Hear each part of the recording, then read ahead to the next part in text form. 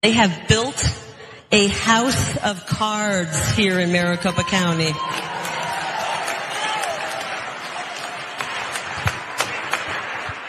I think they're all wondering what I'm going to do. I'll tell you what, I'm not just going to knock that house of cards over. We're going to burn it to the ground.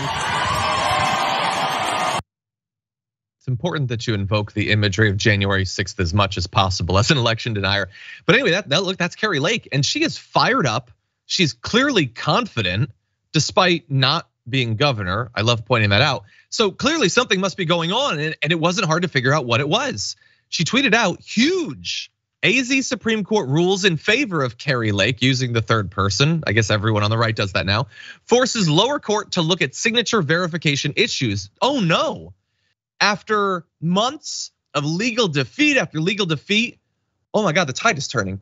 They're going for Kari Lake, unless you consider the context of what actually happened. Because yes, something like what she tweeted did happen, but it was one of many things that happened in her most recent legal, but like the claims that she put forward. She had made 7 legal claims. They were all adjudicated.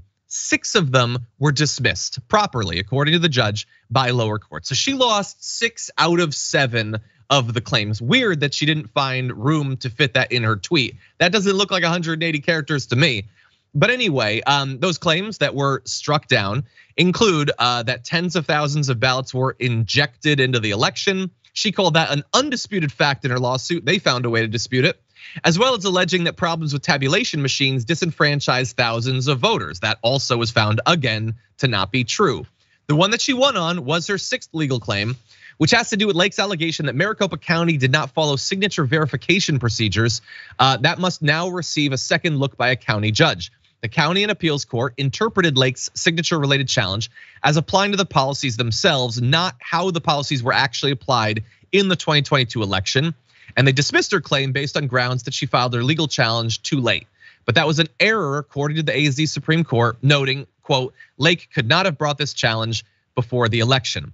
Importantly, and I say this both to the audience and also to Kari Lake, who I know is a big fan, the Supreme Court did not evaluate whether her signature claim had any actual merit, just that the way that it had been adjudicated in the prior court was not true.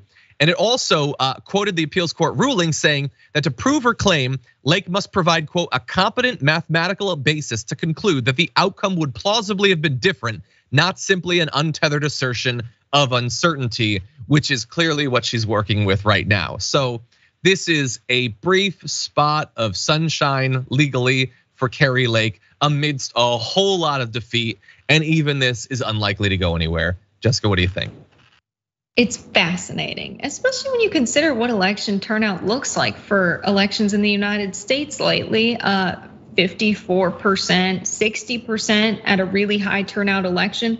For states where we're not voting for a president, it can be lower than that. So for Kari Lake to be fighting this signature thing, the ballots in which signatures need to be compared are overwhelmingly the mail-in and absentee ballots, which we know lean Democrat. So there's a reason she's focusing on those, is because it's not, hey, I got more votes than they counted, or there were votes of mine that didn't get counted. It's we need to take away some of theirs, which is always the Republican agenda when it comes to voting rights.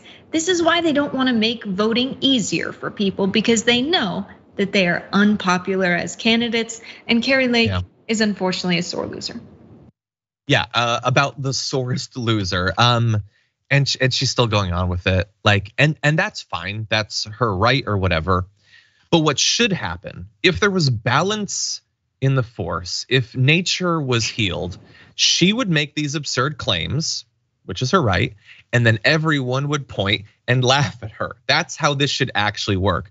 But unfortunately, while many people are laughing at her, I do it at least once a day, not everyone is. And so if you go to that tweet of hers that I showed you, there are tons of people who are like, yeah, you're my governor, you're gonna win. No, she's very much not. She is never gonna occupy the governor's mansion, at least not until another intervening election. She might become Trump's VP or whatever. And so she'll be able to take her experience of claiming to have won and apply it to claiming to have won with Trump when they lose in 2024. I hate to see so many people encouraging this sort of stuff, Jessica. Yeah, but she's such a good storyteller, John. She gets on that mic and it's like she's telling a children's story. The next line, she doesn't even know what's coming out of her mouth, but it's a horror story nonetheless. We're talking about dark forces conspiring against us. It's very captivating. Yeah, it's probably the sort of stories that I'll someday hopefully tell my kids.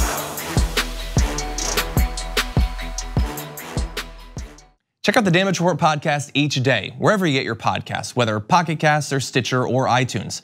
You can join me as I give you the news and stories you want, with a range of co-hosts and interview guests jumping in on the fun each day. Again, that's the Damage Report, wherever you get your podcasts. And if you get them at iTunes, don't forget to rate and review. Sometimes I'll read them live on the show.